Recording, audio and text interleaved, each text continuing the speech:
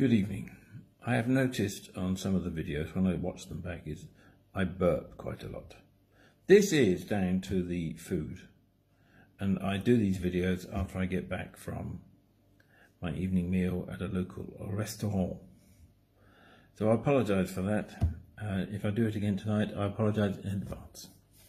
So today is day 9 and the weather was a bit weird today. It's one of those dangerous days whereby, although it's not very sunny, if one doesn't take precautions, one can still get quite burned. I've had this happen in the past where I've been to a beach someplace and I thought, well, it wasn't very warm and the sun was kind of peeking through the clouds and I didn't put any sun cream on. I went a fantastic colour, but I peeled like crazy afterwards. So I make sure that whenever I go out in the morning now, I put lots of sun cream on. And even looking at myself tonight in the camera here, I seem to have gone a shade browner even today. So I look fairly healthy. Yes, so like I said, the sun was a hazy sunshine today. It was still quite warm, quite muggy in fact.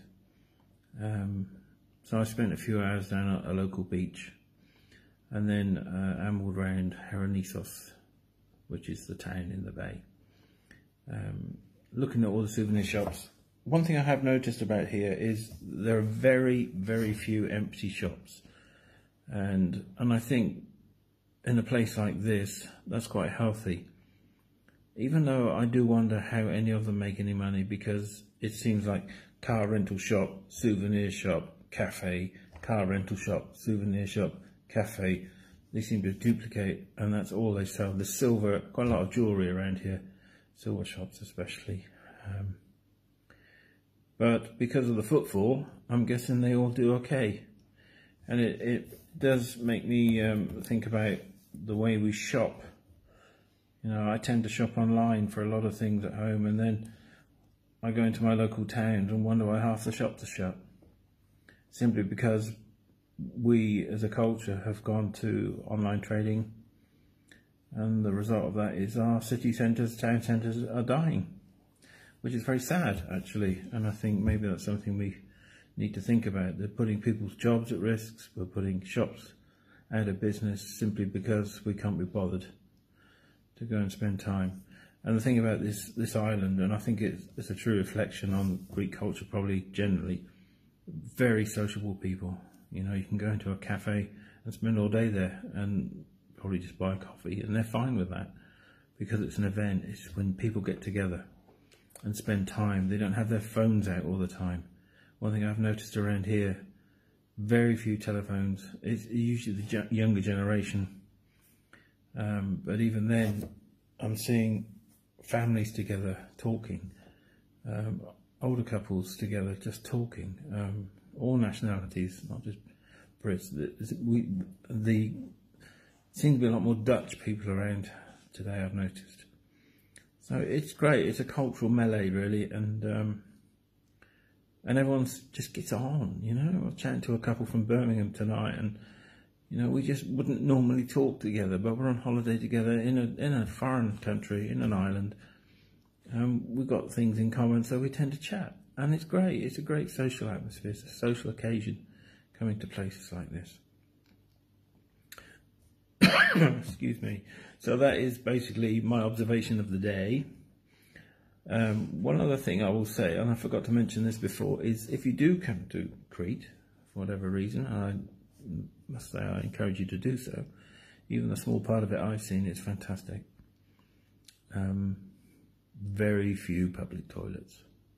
Just bear that in mind. Cafes galore. Most of them have toilet facilities, but it's one of those places you feel, if you go into a restaurant or a cafe and ask, can I use the loo please, you kind of feel obliged to buy a coffee or something as well. So yes, one little tip. I did have my guidebook around. I was going to go through some of the items, interesting bits about, and I've forgotten to do that all this time, and I've completely forgotten where I put my book now.